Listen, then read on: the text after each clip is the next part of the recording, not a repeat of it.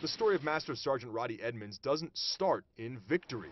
An American soldier taken prisoner in World War II only days after arriving in Europe in the Battle of the Bulge. Edmonds was taken to Stalag 9B, a Nazi prisoner of war camp in central Germany, arriving Christmas Day.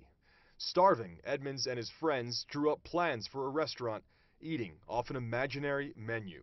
After 30 days, he was moved to another POW camp where he was tested in a confrontation with Nazi doctrine.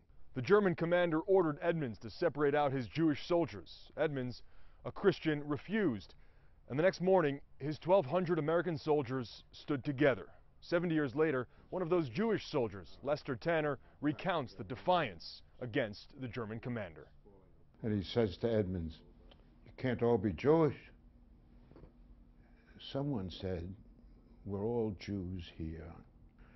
And this German major, angry, takes out his Luger, points it at Edmonds' head, and said, "You will order the Jewish American soldiers to step forward, or I will shoot you right now."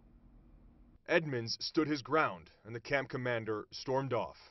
He had saved his men. Within months, the war was over and Edmonds was home.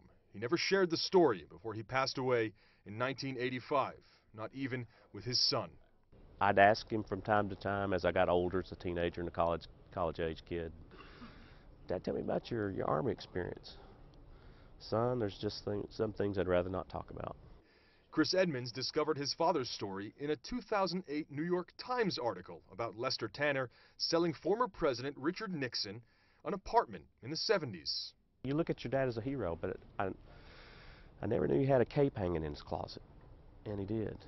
Master Sergeant Roddy Edmonds is the first American soldier honored as righteous among the nations, non-Jews who saved Jews during the Holocaust. Edmonds awarded the recognition he never sought.